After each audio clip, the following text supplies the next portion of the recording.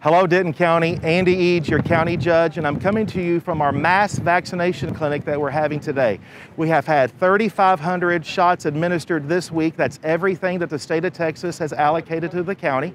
We are continuing to vaccinate people next week, and in the weeks to come, I encourage you to get on dentoncounty.gov and register. We've already had 78,000 people register for the vaccine, which is an overwhelming success. And what's also successful is the way in which we are administering these clinics. They are drive-thru. There's no wait. You pull in, you have to be pre-registered, you pull in, and from the beginning of the process to the end, and it even includes a 15-minute wait period after your shot, that is no longer than 30 minutes. That's a great performance measure. We're so excited about the success of these clinics. We want to get you vaccinated too. So register on dentoncounty.gov.